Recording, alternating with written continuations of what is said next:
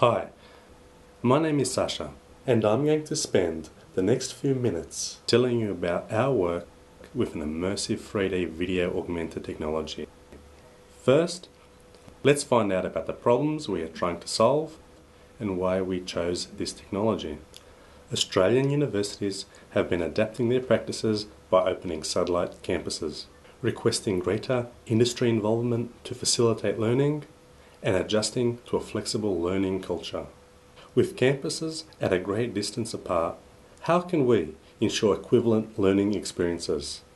How do we get the students and staff to interact? Industry is interested in helping students grow, but they too find it difficult to find the time to justify the cost of travelling to campus, especially true for regional campuses.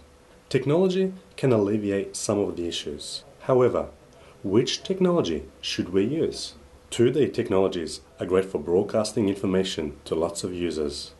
However, if you want to have multiple social conversations using video, scalability issues with screen space and bandwidth become a problem. 3D technologies remove the scalability issues associated with 2D technologies, but do require higher computer requirements to run. The most popular platforms like Second Life or virtual reality headsets use virtual avatars. These avatars are great when people are anxious speakers, but the lack of video removes the visual cues that enable a complete and more realistic communication experience. A new technology called iSee combines the best of 2D and 3D software platforms. The platform is scalable and allows for new learning opportunities. The purpose of our project is to work out how we can use this software to create new learning opportunities that remove the hurdles for transnational and industry-supported student engagement. Being 3D, I move and look around the virtual space using the keyboard and mouse. I can move backwards and I can move side to side. I can move forwards and I can look around. As default, spatial sound is used, meaning that I can hear people that are close to me, to the left or right of me, as I would in a normal conversation. I can also interact with boards. For example, I can share some text, I can draw something fun, I can share a document such as a PDF, share my computer screen, and do other interesting things like work on quizzes. However, the best feature of iSee is the ability to travel back in time, thanks to its 3D recording capability. This is how I can show you some of the exciting trials that my project team has worked on. Let's time travel.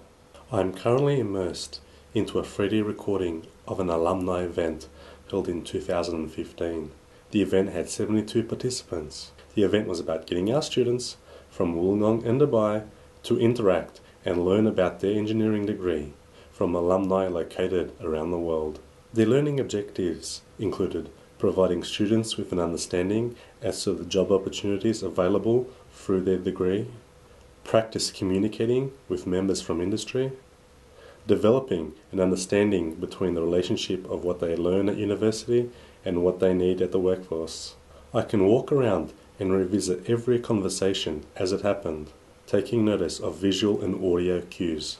But take note that as it is a recording, the participants can't see me and I can't talk to them, only listen.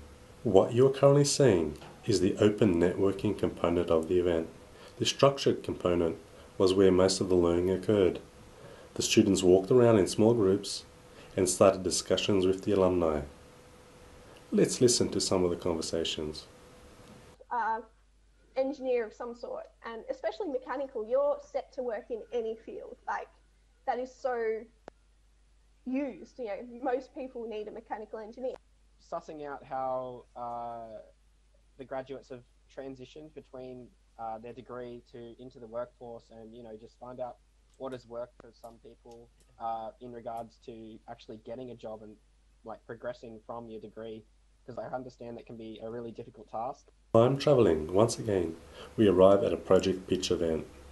In this event, students from Wollongong were required to pitch project ideas for a design and management subject to industry experts and students from the Dubai campus. The industry guests helped the students refine the ideas, while the Dubai students helped to provide a global perspective on the application of their product. Students would repitch their ideas many times, refining their ideas with each conversation. Our next time-travelling journey takes us to a case study involving one of our lecturers in Wollongong, conducting an exam revision lecture simultaneously with students from our Singapore and Malaysian campuses. The students had an opportunity to gain extra face-to-face time with the lecturer without him leaving his office in Wollongong. This provided evidence that it is possible to provide extra teaching support to the transnational campuses without the cost and burden of travel. Some of the quantitative findings from the 3 case studies include: almost all participants developed a more positive opinion of online collaborative tools. This in itself provides the community with greater confidence to use such technologies and implement them into the workforce, improving productivity. Almost all participants also believed that the activities were a beneficial learning experience.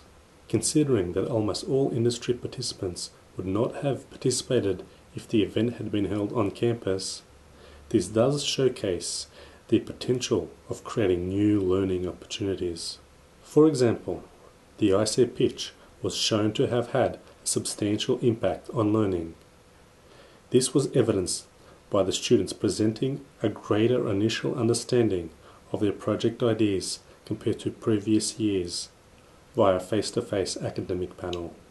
We have commenced publishing the outcomes of each case study, together with lessons learned in high-quality Australian and international journals and conferences. We aim to share our experiences to help advance knowledge in this area. Now you have a small insight as to how we are using iSee to increase transnational and industry-supported student engagement. Further case studies and research into this area of innovation continues.